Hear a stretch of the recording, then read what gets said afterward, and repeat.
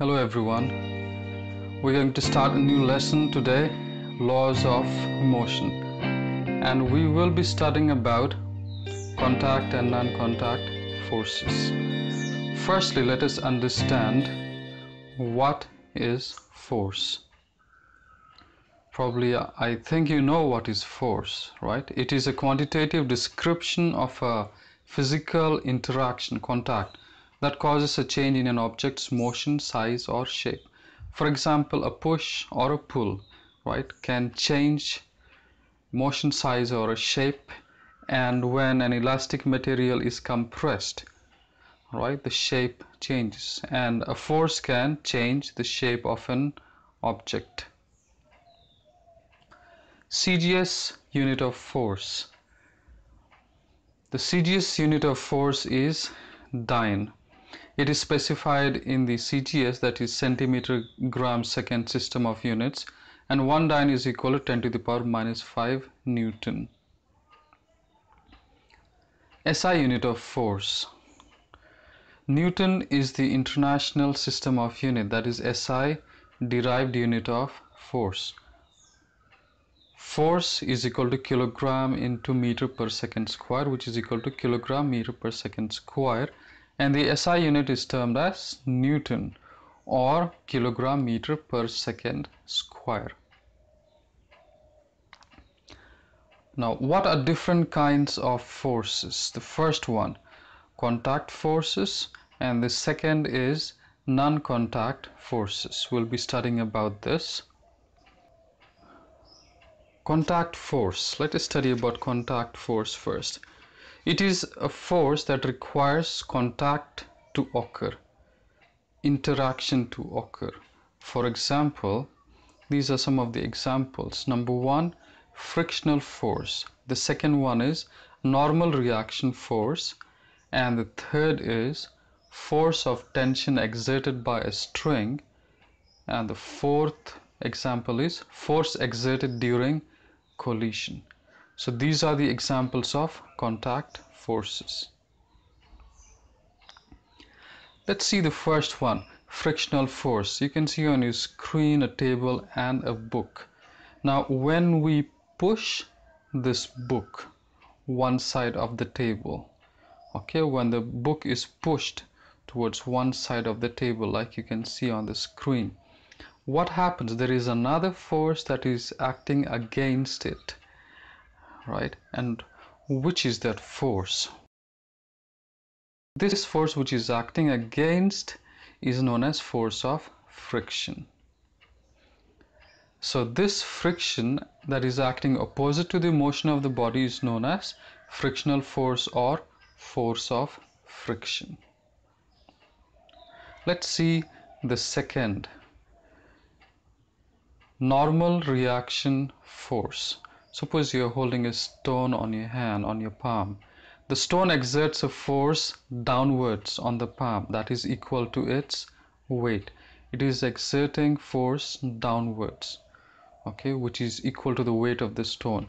You have to exert a reaction force upwards to keep the stone in position, right? You have to keep a reaction force upwards so that the stone does not fall down. The force applied by the surface against the object that prevents it from sinking or falling is known as normal reaction force. I hope you understand this. And because of this reaction force, we feel our weight.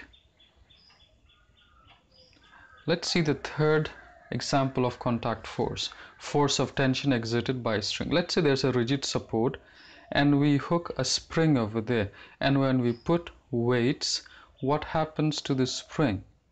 Right, there's a tension developed in the string, like you can see, and when we put weight, the weight of the body pull the string downwards, right, like you can see on the left hand side of the screen.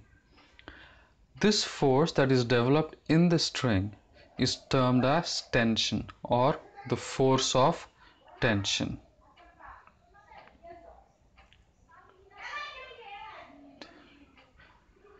Let us understand about the fourth example of contact force. Force exerted during collision. When two objects collide, what happens? It pushes each other, right? When two bodies collide, they push each other.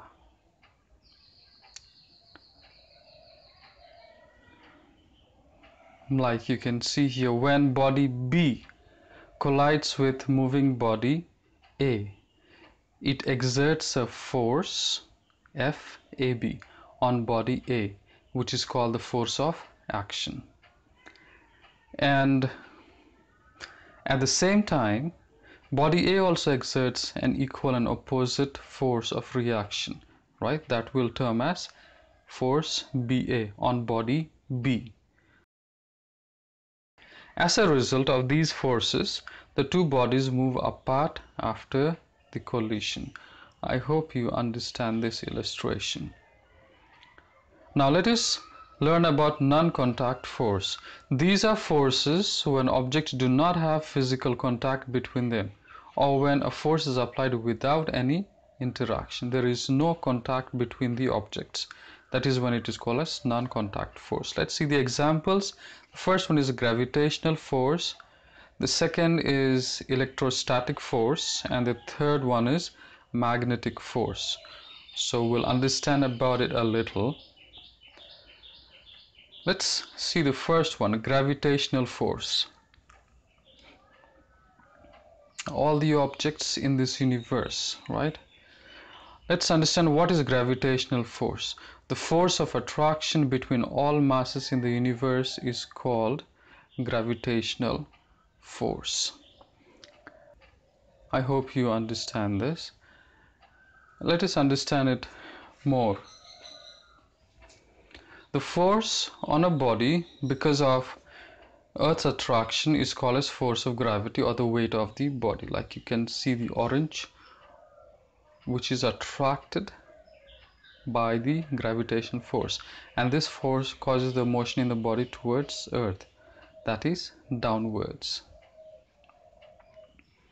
And a coin, when it is thrown up, it falls down. This force causes the motion in the body towards the Earth downwards. So that is what gravitational force is. Let's see the second one, electrostatic force. Two unlike charges attract each other. Like you can see, two unlike charges.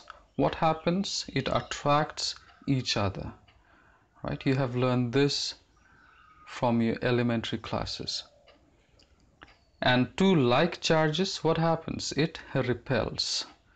You can see two like charges here, positive charge, it will repel. And even two negative charges will repel.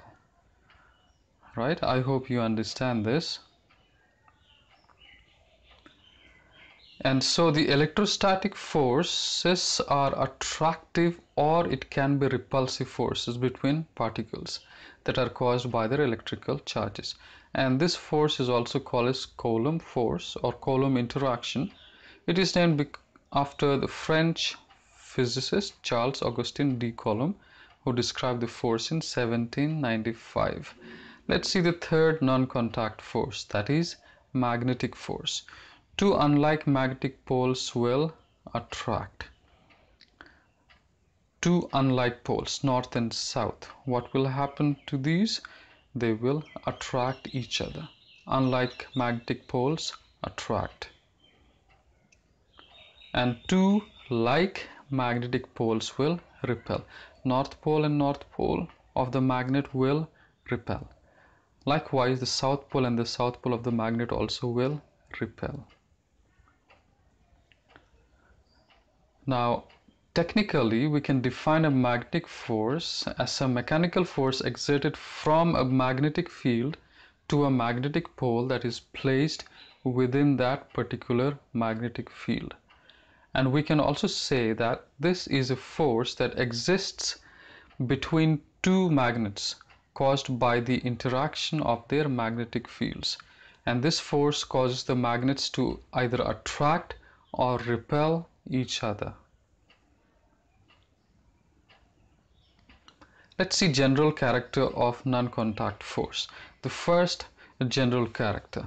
The gravitational force is always of attractive nature. Okay, it always attracts towards the earth, like you can see an example on the right hand side of the screen. When any object is dropped, what happens? It falls towards the earth.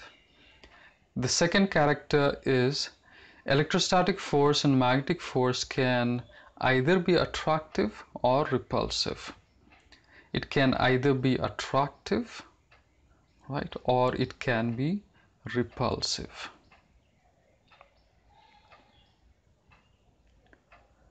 The third general character of non-contact forces, the magnitude is inversely proportional to the square of distance of separation. That means it's opposite.